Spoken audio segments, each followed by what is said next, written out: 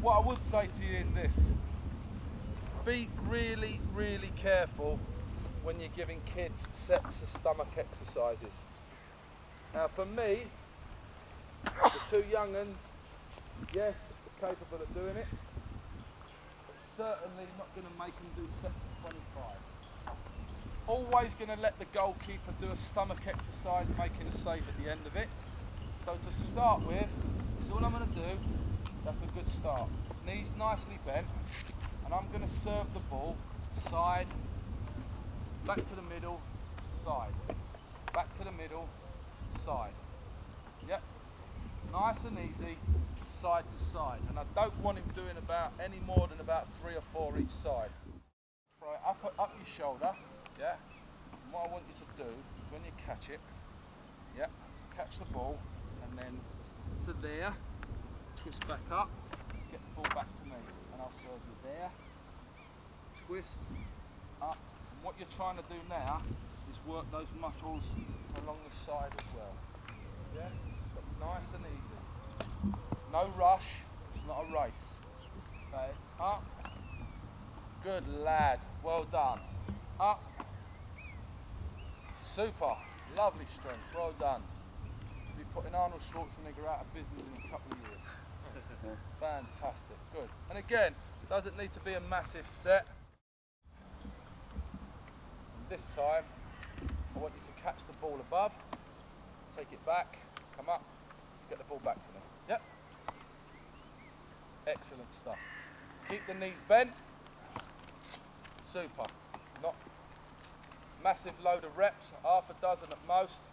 Not massive amount of racing in between it. Give him his chance to work it. Good. Well done. Come in again for me. So this time, I'm just going to drop the ball into a hole. Yeah. So sit up, and I want you to use both hands. So get ready. If it's coming that side, you've got to catch it before it hits the floor. Yeah. So I'm going to drop it there. Now catch it. Just catch it with your hands. So you're just working that stomach forwards. Yeah. Good. Little bit of a variation. Good. Good. Good. Good. Just change it over again. Yeah, and I'm just going to walk you now. Drop it. Catch it. Yeah. So catch it before it bounces. Okay. In a stretcher. In a stretcher. Good lad. Always working that trunk.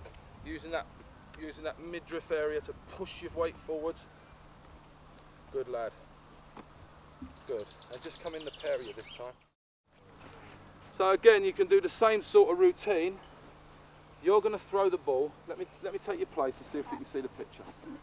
You're always going to throw the ball when you catch it down there. From that side down there. I'm going to throw the ball. Remember the first one side to side. Cross you there. Right straight. Cross you, right straight, there. You're good at this. Yeah. So you can see the picture. It's the same as the first one, but we're just doing it as a partnership. Yeah. I've never got this one right yet. I've been doing this for 4 years. I've been trying for ages to get it right. So I'm going to throw the ball across you. You're going to throw the ball across me. Yep, nice and slow. Go. Then you're going to have to throw the ball down there. Yep, down there. See what I mean? So you start with a cross, and then it's just straight all the way. So go across me there, go across you there. Okay, so it's just about the service. Have a little go, see if you can get it going, chaps. So it's one cross and then you're straight all the way.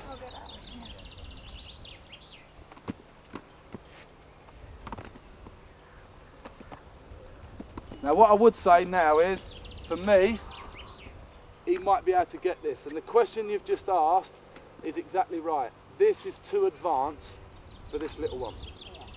Yeah? Because all he's doing now, he's gone straight legged, he's laying back and he's trying to do that.